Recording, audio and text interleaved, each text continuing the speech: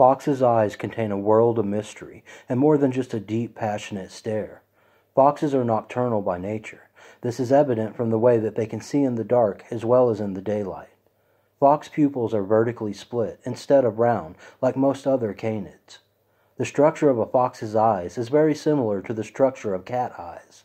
This gives them the ability to restrict the light going into the eye, which allows them to see across a broad range of light conditions. Their eyes reflect light, which gives them a type of night vision.